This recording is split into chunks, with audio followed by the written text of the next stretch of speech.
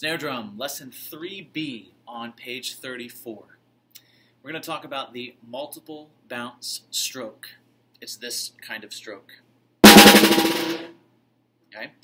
The rebound stroke, we let bounce back up, making one sound. The multiple bounce stroke, we're going to let bounce multiple times.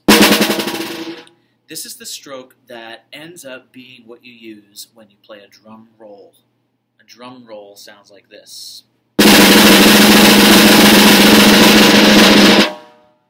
We're going to start slow, playing multiple bounce strokes. Okay? Set up a good playing position.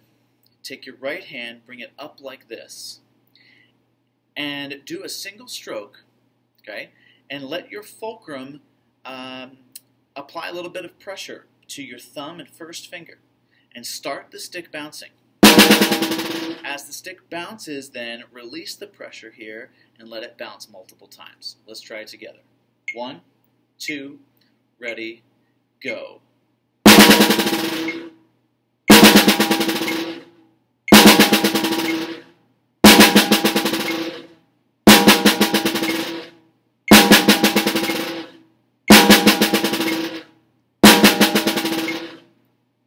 Try it with your left hand. Set up a good playing position. Squeeze the pressure between your thumb and first finger fulcrum and your middle finger. And once the stick starts bouncing, release that pressure so that it continues to bounce. Ready? Play.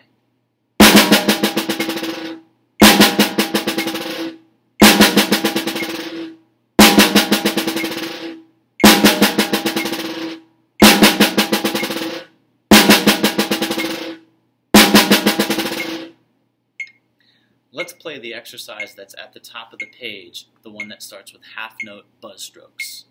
Okay? 1, 2, right hand starts.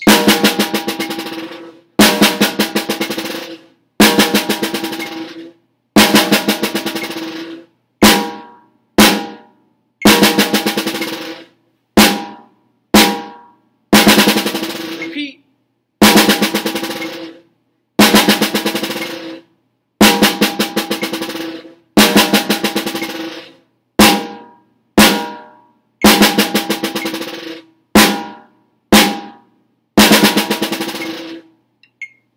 Practice your multiple bounce strokes, alternating back and forth.